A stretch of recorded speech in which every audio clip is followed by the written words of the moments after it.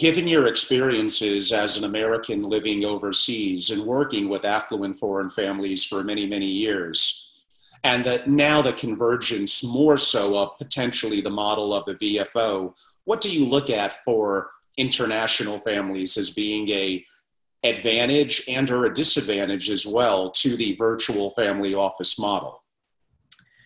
Well, some of the many of the families I've worked with in Russia and the Middle East, where I spent a good part of the last 25 years, 10 years in Russia and 5 years in and out of the Middle East.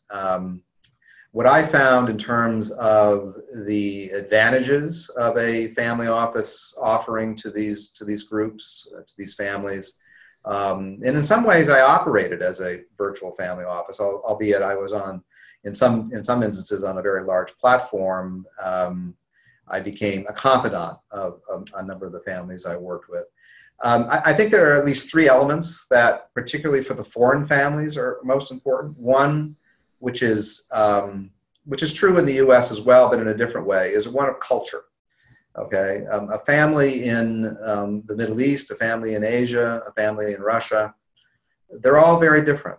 They're culturally different, and it requires a much more nuanced approach in terms of how do they operate and how do they look to make decisions. The second is privacy, and all families want privacy and confidentiality.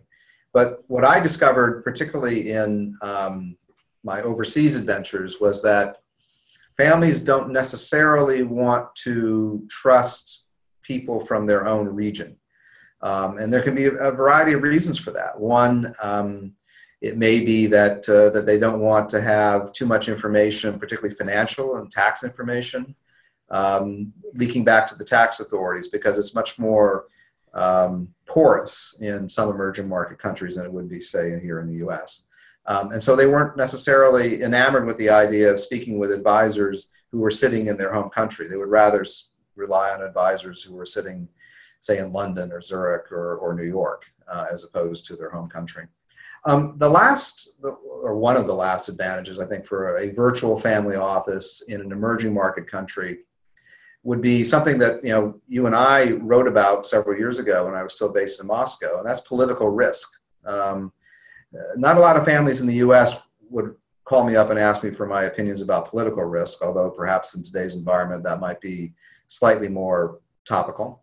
But in the Middle East, in Russia, in many countries in Latin America and Asia, political risk is a huge consideration, and they want people's advice as to how do they, particularly with their investment portfolios, as to how do they layer it in such a way to minimize their political risk of companies being nationalized or governments seizing assets, et cetera.